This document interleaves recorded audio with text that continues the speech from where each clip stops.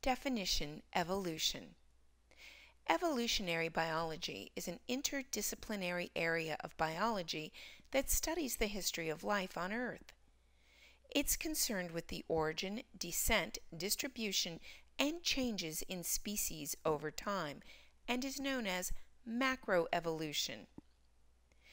That area that's concerned with the origin, descent, distribution, and changes in alleles and gene frequencies over time is called microevolution.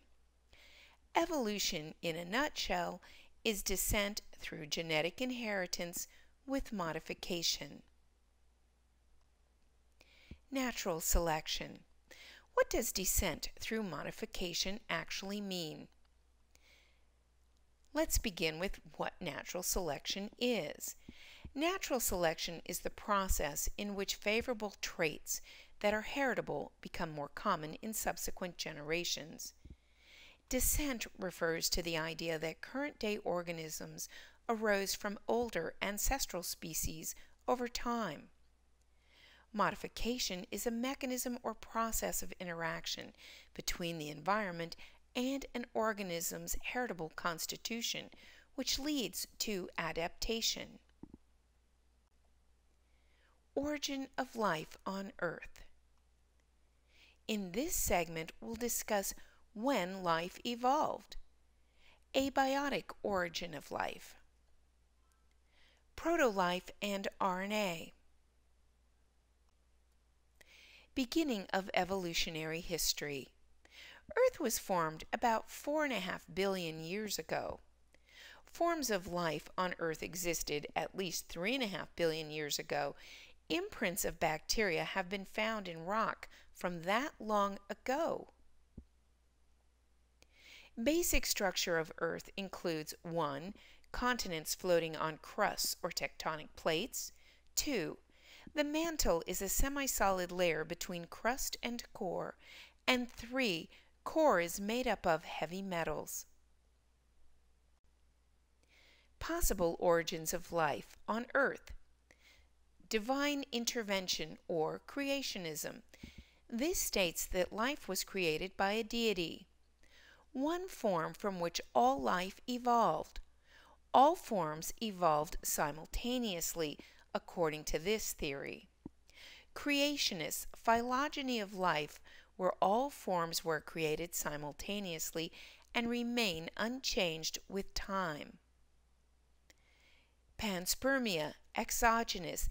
In this theory, life existed elsewhere and traveled to Earth on an asteroid.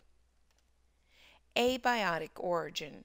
Origin of life on Earth from an abiotic source. Abiotic origin of life. According to the abiotic origin of life hypothesis, life originated from the Earth. That is, it is possible that amino acids arose from abiotic components. In the absence of oxygen, this would also require electrical discharge, as might be present in lightning. Proto-life and RNA. Proto-life is the pre-life forms made up of these carbon molecules, such as RNA. Encapsulated organic molecules, such as RNA, can self-replicate, are autocatalytic, and can act as rudimentary templates for protein synthesis. They can compete for scarce resources, such as RNA monomers.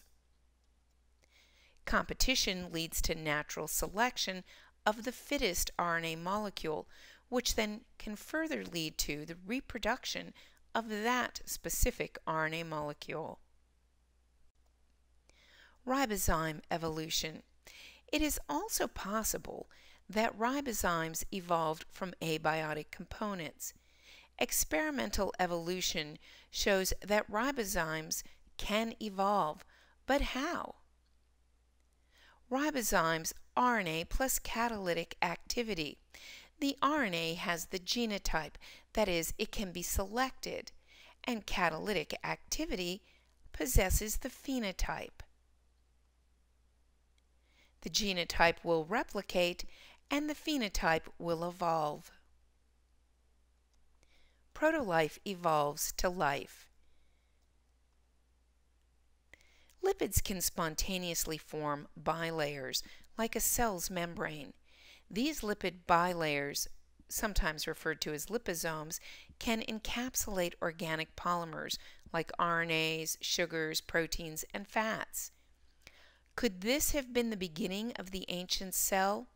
We don't really know for sure. Common ancestor. Phylogenetic hypothesis for the tree of life based on rRNA. Common ancestor to all life on Earth is also known as senancestor, progenot, and leuca. The senancestor. What was the senancestor like?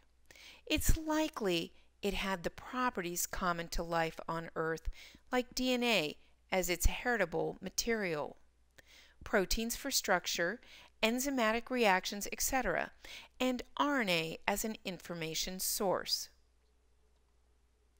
The senancestor likely had a small genome. In fact, some scientists believe that life could be manufactured with a genome as small as 250 to 300 genes. Processes of evolution. In this segment of the tutorial, we'll talk about non-random mating and inbreeding, genetic drift, and mutation. The processes of evolution. Gene frequencies change and the population evolves. Note, populations evolve, not individuals. 5 processes are responsible for evolutionary change in a population. These are non-random mating, genetic drift, mutation, migration, and natural selection. Non-random mating. Non-random mating results in gene frequency changes, leading to evolution. Non-random mating, inbreeding, results in increased homozygosity for all genes. Assortative mating results in increased homozygosity for genes involved in the assortative mating or genes associated or linked to them. Small population size, genetic drift due to sampling effect. Random mating is also called outbreeding. Inbreeding. Inbreeding occurs when there's mating between 2 individuals that are more closely related than had they been chosen at random. Inbreeding reduces the genetic variation of a population. Inbreeding increases autozygosity. Autozygosity occurs if 2 alleles at a locus are identical by descent. Inbreeding coefficient, uppercase F, is the probability that an individual randomly chosen from a population is autozygous. Genetic drift. Non-random mating may also occur with small populations. This is genetic drift due to sampling effect. Genetic drift is a change in allele frequency due to chance. No population is infinitely large, and the smaller the population, the bigger the effect of genetic drift. Irreversible mutations and evolution. Mutations will change allele frequencies in a population. If a mutation is irreversible, uppercase A, allele gene uppercase A, will go to lowercase a at a rate of U, but will not be able to go back. This is an irreversible mutation. Reversible mutations and evolution. If a mutation is reversible, then as A, uppercase A, goes to lowercase a at the rate of U, and the reverse happens at the rate of V.